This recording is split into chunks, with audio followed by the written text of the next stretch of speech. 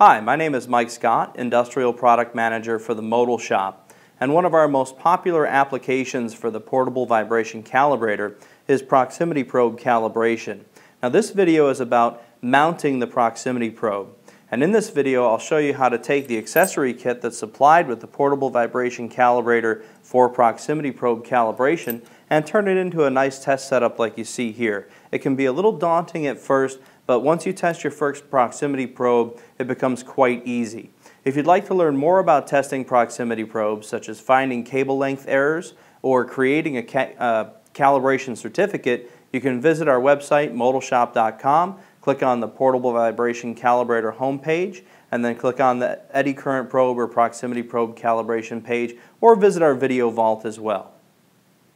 Okay, so the first step for mounting the proximity probe is to remove the screws to the top and bottom of the shaker table here, which I've already done, and install your columns. Now, which column to use sort of depends on how much probe is sticking out of the black bracket. We'll get to that in a moment, but the kit comes with various size columns. I'm holding the longest column in my hand, and this is a medium-sized column here that I created by putting two columns together actually, and I'm very comfortable with this size, and I know if I have about a 1/4 inch of the probe sticking out of the black bracket that I can use this column here. The other thing you can't forget is to make sure you have the 4140 steel target mounted on top of the shaker, and you don't have to tighten that up with any sort of wrench or anything. Just hand tight is fine because torque is not critical in this application. The next step is to choose the correct mounting bracket.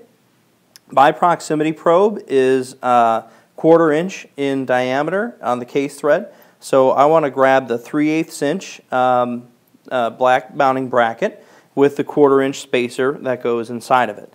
So this is actually a little bit more complex. If you had just a 3/8 inch probe, then you wouldn't need the spacer, so it's an extra piece for this particular application, but it's relatively easy.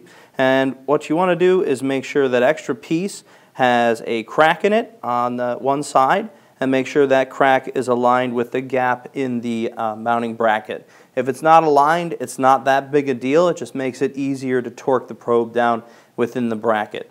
So one thing people always ask is, how much of my probe should be sticking out the bottom of the black bracket?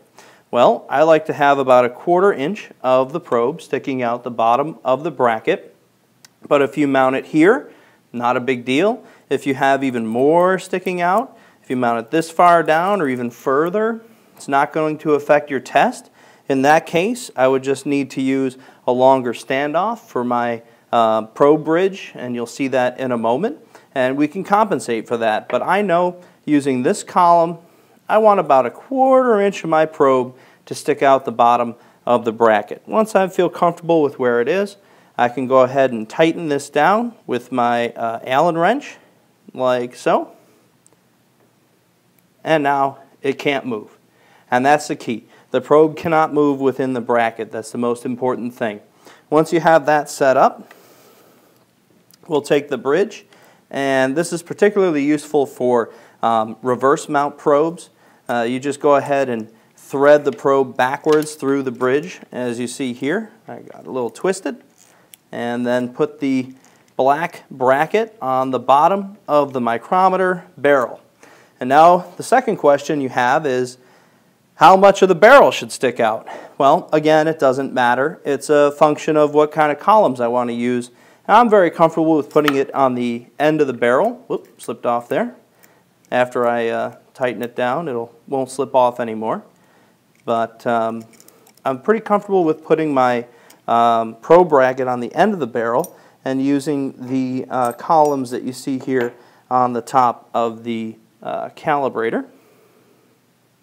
So what I want to do is just loosen that screw a little bit, position my black bracket somewhere on the probe barrel. It really doesn't matter for the purposes of doing a dynamic test. And once I feel comfortable with it, go ahead and tighten that down with the smaller wrench. And now the hard part is complete. This can't move within the assembly. I can go ahead and mount it to the top of the columns. Tighten that down. And we're almost ready to test. If I connect the end of the probe cable to the extension cable you will see an output on my Fluke voltmeter here. I have to move a little bit further away from the target, and now I want to set my initial gap voltage at anywhere between -9, -10 volts. -9 means I'm 55 mils away from, or 50 mils, excuse me, away from the target before I start to vibrate that target, which means that the target can move 40 mils in either direction, and I can still measure it. -10 volts is another good gap voltage. It's a nice round number, easy to remember, and it means that I'm 55 mils from the target before vibration occurs, and my target can move 35 mils further away from the probe or 55 mils closer, and I can still measure it, which is more than enough in a vibration application. Once you become comfortable with it, as you can see, I set my gap voltage for -10, and at this point I can turn on the shaker and actually start simulating vibration and perform a test. And again, we have other videos for that. I'm going to stop the shaker for a moment. Now I'll just show you, once you set up your first probe, it becomes much easier. If I wish to test the same probe again, all I need to, or a similar probe with the same thread, I should say, all I need to do is loosen the probe bracket, remove my probe, put my next probe in, and tighten again.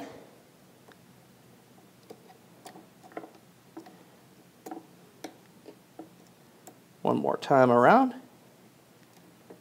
There we go. Now it can't move. And I'm ready to test again, and I can use the micrometer to readjust my gap voltage. Now you're probably also wondering, do you even need the Fluke meter or the voltmeter here? And it turns out not really, because a great way to cheat is to actually visually see where the probe touches the target, and once it's touching, spin the micrometer twice around. Spinning the micrometer twice around is 50 mils, and you can see I got very close to -10 volts just by doing that. So if you don't have a voltmeter, you can always use the micrometer. 2 times around with micrometer is 50 mils, and that's the correct gap voltage for testing a proximity probe. So as you can see, once you become familiar with the proximity probe adapter kit and your case thread size, mounting the proximity probe becomes fairly easy, and you don't have to worry so much about the position of the probe within the bracket or even the position of the probe on the dial micrometer. Dynamic testing of the proximity probe is fairly simple once you set the proper gap voltage and use the correct mounting bracket. For more information, visit modalshop.com, and be sure to visit our proximity probe calibration homepage for those videos about creating calibration certificates and finding cable length errors. Thanks for watching.